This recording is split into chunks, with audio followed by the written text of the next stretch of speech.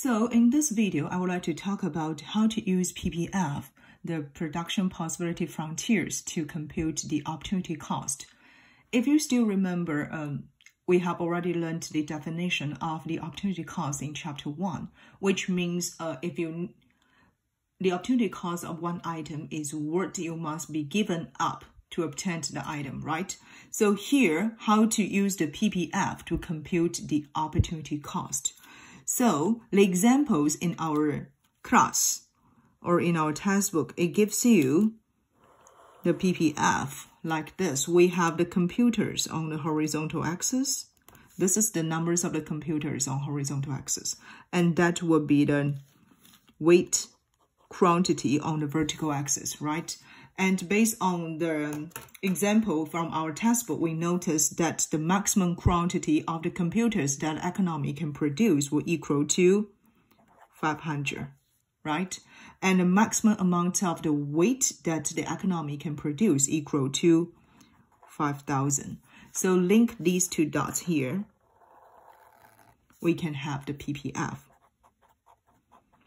Once we have the PPF, then you can notice this PPF is a straight line. So we can compute the slope of this PPF. Slope, do you remember how we can compute the slope? So the slope here of this PPF always equal to rise over run, right? So for the rise over run, we can notice we treat this one is our rise. So rise here will equal to 5,000, okay? So write it down, 5,000. And then the run here will be this intercept, right? So this equal to 500, divide 500. It will give us the slope here will equal to 10. However, you can also notice this is a downward sloping PPF, right? Then we need to add a negative sign here, okay? So the slope here of this PPF will equal to negative 10. And how we will interpret this negative 10 in our economics? So we would like to say the slope here will equal to negative 10. And what's the economic implication of this negative 10? So this negative 10 here means if there is one more computer,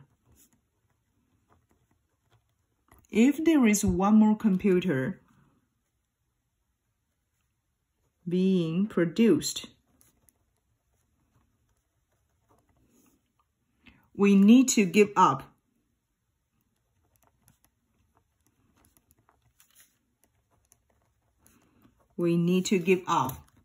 10 tons of weight.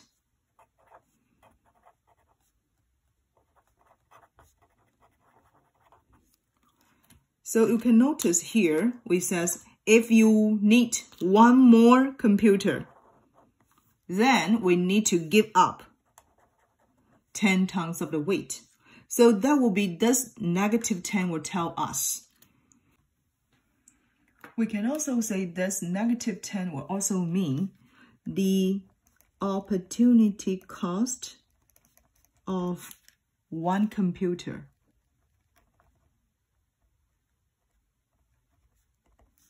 is 10 tons of weight.